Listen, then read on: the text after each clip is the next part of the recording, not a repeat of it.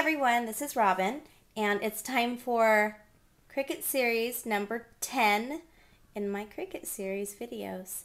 I am going to just take a break from all the techniques and the buttons, and I'm just going to make a simple card. So I'm going to show you how to make a monogram card using Storybook cartridge. Alright, what I'm going to do first is put some colors of cardstock that I want to use on here, the Raspberry Fizzle and the basic black. And I know in my previous videos I have shown you how to put your paper in the bottom of the left-hand side when you hit paper saver in the right-hand corner. If you're just going to cut one or two things and you know it's not going to run off the paper or be too big, I always just put it in the top right-hand corner. Or if I want to use my mat up, I will put it in different spots that haven't been used very much, and I'll just use my arrow key on my Cricut. So I'm going to load the paper, and I need to find the scallop that I want to use. Where'd it go? Okay, Storybook cartridge. This is great. It has a lot of scallop circles, squares, ovals. It's a really good all-around one. I usually use mini monograms if I'm just going to make a quick circle that's scalloped, because I have just been used to that. But I also think this one's nice. See, there's a nice scalloped oval right there. Scalloped oval. I just need a scalloped circle. And I'm pretty sure this cartridge has one. There's one that looks like a flower, but I want one that's a little bit, let's see if I can find what I like. Okay, I'm going to use this one right here. And so what this is, it's the shadow feature of this flower, but it turns out to be a scallop. So I need to find out. It's the I button. Hit it twice so it turned off. Turn on your shadow key. Did I have that covered up? It's right here. And then I want to hit my shift button, and then I'm going to hit I. So it's right up here. Let me zoom in on that on my keyboard. The I button. And then right over in my window should have a picture of the scallop. Okay, now what I need to figure out is what size I want it. And I'm not quite sure. And then right over in my window should have a picture of the scallop. Okay, now what I need to figure out is what size I want it. And I'm not quite sure. It's going to be a regular card, so I don't want it to be too big. I'm thinking 2 1/4. I might do 2. So let me start with 2 1/4, and then and that looks a little big to me. So I'm going to try 2. And I'm going to show you a trick. When you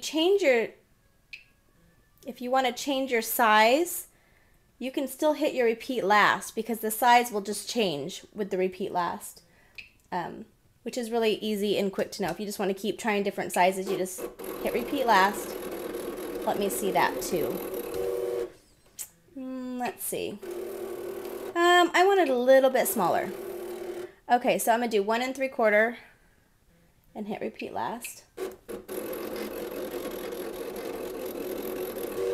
Okay, let's see this, baby. Okay, this is about the size I want it right here. Perfect. There's my little scallop. And now I need to pick my letter. So I can just... Now, for those of you who don't know what load last means, load last is a button. It's above load paper. If you hit load last when you're loading your paper, it will just go back. If you have not turned off your machine, it will just go back to where it was before. So now I'm going to take my arrow and kind of put it up here. Okay, now I need an R. I need to make sure I take off my function key. Hit my R button. Where are you, R? R. Okay, here you are. Here you are, R. Okay, R. I'm so funny. Okay, I think after I crack myself up. Okay, there's my R. Ooh, and it looks so pretty. You know, let's see here. I don't know if that's going to be too big. So I'm going to make my R a little bit smaller. Repeat last.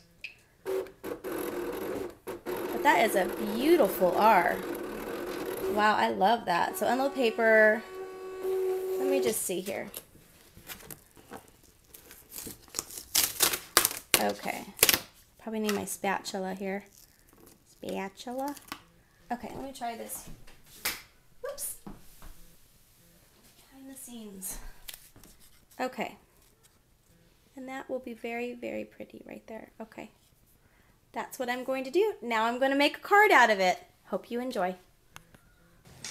Alright, I start with cutting an 8.5 by 11 sheet of cardstock.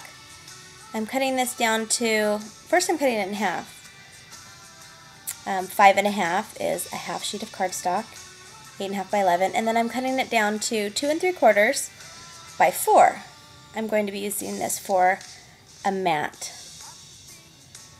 So it's 2 3/4, and this is the paper cutter that I bought from Hobby Lobby. It's just the ProBook Craft cheap one, and I use it a lot when I'm just doing little things at my table. I'm cutting the black cardstock also at 4 and 2 3/4. And now I'm going to be using my Cuttlebug. The Cuttlebug is really fun. I just use it to make textures. So this is a Cuttlebug embossing folder. It's called Swiss Dots, and I use it a lot to just give just a dotted texture. So what you do is you put the A mat, I can't think of the name of them, on the bottom, and it's sandwiched between the two B plates. And that's how you emboss cardstock. This is the white Stampin' Up! Craft ink pad. And there's my friend Carly's hands. Here they are again. Okay. And all I'm doing is just pulling it away so it just goes over the top of the bumps. It doesn't actually go to the bottom of the, cardstock. This is an 8.5 by 5.5 piece of the Raspberry Fizz cardstock by Paper Tray Ink. It is just an 8.5 by 11 sheet of cardstock cut in half. And that's at 5.5. Okay, so I'm trying to figure out where I want to put everything and how I want it to be situated. Kind of just really a basic card. That's mono adhesive that I used. I didn't pull out my big ATG gun. Just a little quick job. And when you're using the embossing, when you emboss your paper, you want to make sure that you put the adhesive all the way around it or it will get bumpy. It'll look really bumpy. Okay, so now I want to add this really cute polka dotted ribbon by Paper Tray Ink. It coordinates with the Raspberry Fizz or Fizzle, whatever the name of it, the cardstock. I'm trying to think of how to do this because I've already attached the layer on. So here's just a little trick that I learned. You just take your scissors and where you want your ribbon, you just do kind of little oval so you can fit your ribbon through there. I think I want a little bit bigger here. Okay, there we go. And then you just put it through there. It's just a quick and easy way to do it if you don't want to put it around your layer first. And this is just a simple bow. If you watch my tying bow video, it's the first video I ever made on my blog. It's episode 1. It shows how I do just quick and simple bows. Okay, I'm trying to do something really fancy that kind of backfires on me. So you just fold your ribbon in half. And this is where I made the mistake. I did it backwards on this side. I don't know what I was thinking here. I don't know what I was thinking. So, look at, really kind of made a huge mess. So now I just have to cut straight across instead of having my little fancy ribbon. That's okay. Just kind of want to show the basics of this card. Using your Cricut and just the Cuttlebug for texture. You could also, instead, if you don't have the Cuttlebug, you could just use a 2 3/4 by 4 inch pattern paper that coordinates, and then you don't have to worry about adding texture or anything like that. And then these are pop dots from Hobby Lobby, and I need to add another one because that one's just not going to stick. So here we go. I'm getting it now, and I'm adding it on. Okay, here we go. And ta-da! That's the card.